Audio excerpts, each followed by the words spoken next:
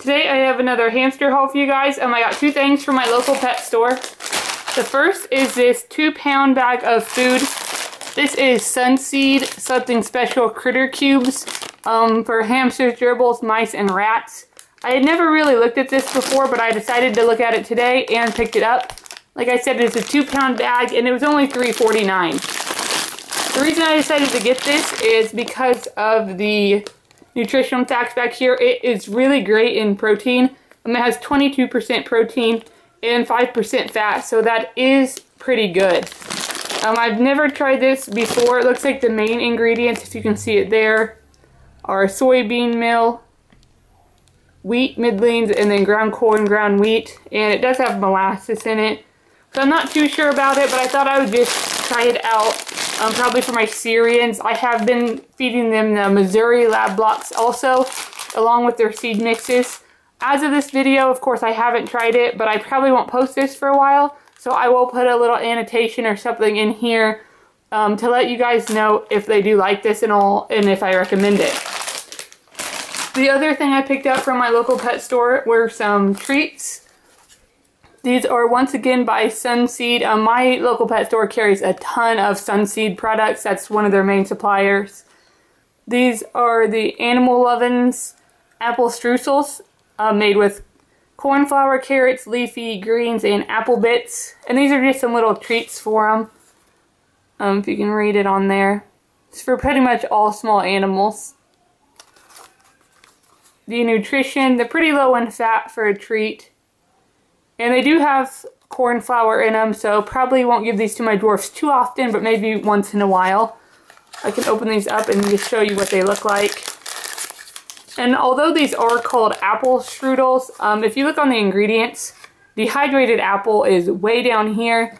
So they probably don't have too much of an apple flavor. It's probably a lot of vegetable flavor also.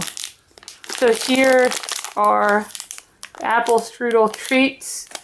This bag or box was $2.99 and it's not too big, but they don't need that many anyway, so I'll just test them out and see how they go. I know they do have some similar treats at like PetSmart and stuff that are different brands. Here's Ellie helping us out once again.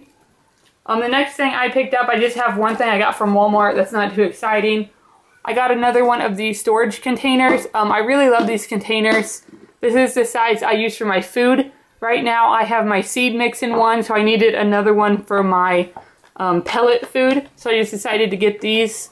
I will be having a video once again coming up on organization, and these work really well for keeping all my items organized. The next two items I picked up at PetSmart. I've never tried either of these before, but they're both really recommended by the people on YouTube, so I thought I'd try them out. The first one are the KT Fiesta Healthy Toppings Papaya. The only thing in here is dried papaya and artificial color. Everyone says their small animals really love these, so I'm looking forward to trying these out. These were $2.99 at PetSmart. I know they are quite a bit cheaper on petstore.com, but I didn't have too much that I wanted to order from there, so I went ahead and paid a little bit more for them in store. The next thing I picked up from PetSmart that's also highly recommended on here are the Mineral Candy Chews by Ware.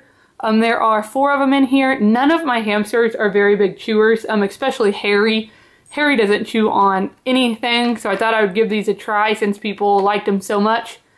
For the 4-pack, it was like $4.49, so they are pretty expensive, but I thought I would at least give them a try, and if they like them, then I'll probably have to keep buying them for them because they're spoiled. So that is it. That's all I got at PetSmart this time. And the last two items I picked up at a Walmart. That's not my local one, but in the town where the PetSmart is. The first one is just a thing of cheesy chews. I always pick these up when I can. These are my hamster's absolute favorites. 3 of my hamsters devour these really quick. Harry actually doesn't touch these because he doesn't chew on anything. But I can't recommend these enough. Almost everyone recommends these and they're really good. And they're a little less than $2 for both of those. The last thing I picked up at Walmart were these canine carry-out beef and cheese flavor. These are mainly for my little spoiled dog Ellie, but I probably will give these to my hamsters a little bit. They don't really have much protein in them compared to a lot of dog snacks, so they're not a really great treat. So they won't get these hardly very often at all, and I'll give them little tiny pieces. But I thought I would try them out for Ellie. They're like $1, so I'm sure she'll like them if I can get her to come down here. Come here. She's up on my bed and doesn't know what's going on. You want a goodie? Come here. Here she comes. Let me try to zoom out real fast. I'll give her, they are pretty big, so I'll just give her half of one since she's only about a 10-pound dog. Come here. Sit. Shake. Good girl. So let's see if she never eat them on camera for you, but there she is. So I know she'll probably like these. All dogs love canine carryouts because they're not very healthy, so of course they're gonna like them.